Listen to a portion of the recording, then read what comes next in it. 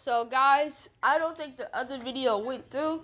So if you didn't see I'm making a breakfast sandwich, I'll tell you what I did. So first, I took the pans out. You see how it is? So it's like that top to hold the bacon, and then that bottom to make the juice from falling down. What I added on it was some black pepper. Smell it. Some black pepper. Smell it. And some salt. No. Some chili powder and some brown sugar. This chili powder gives it a pop, brown sugar gives it the sweet. So then after that, I just put it in there. After I did that, I went into my refrigerator.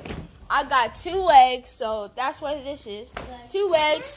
I mixed them up with this spoon and put salt and pepper on it because plain eggs are not good.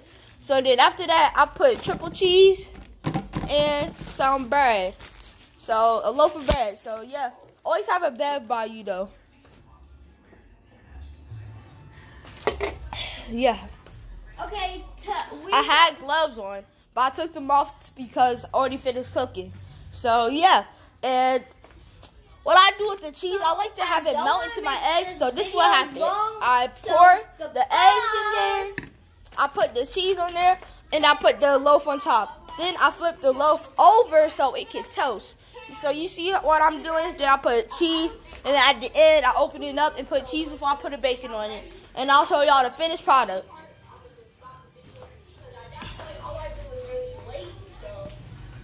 But I hope y'all see my other video. I hope it posted. Probably didn't, but it's all good. Make sure you use gloves. Keep the world safe. Corona free.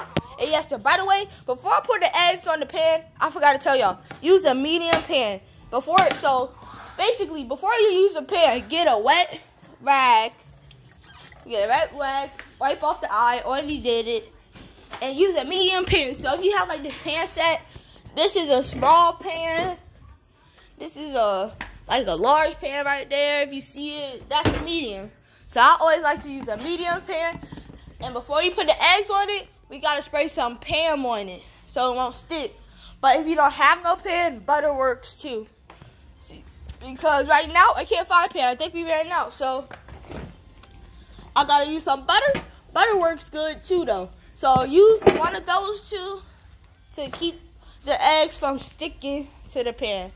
And I'll see y'all later. Till the next video where I show y'all the finished product. Bye.